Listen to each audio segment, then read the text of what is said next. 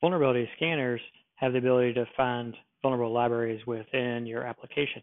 But another way that you can check for issues very quickly is to use retire.js plugin for your browser. This is the same plugin you'll find in Burp Suite and OWASP app, but there's also a browser plugin version available as well. There's some other versions you can see too here on their homepage and tell you about the different options they have. We're going to go ahead and use the Firefox extension.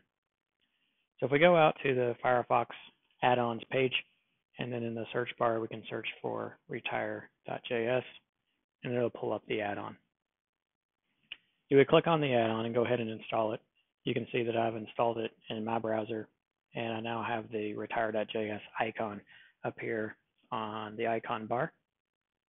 So once you get it installed, browse to your website, and when you arrive, retire.js will automatically scan the libraries that are on the page, and it'll pop up a red square if there are any libraries that are vulnerable.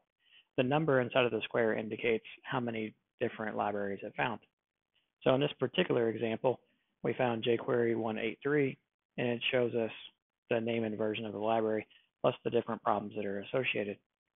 So with this information, we can go out to the vendor site, grab a newer copy of the library that's been patched, and install that in our application.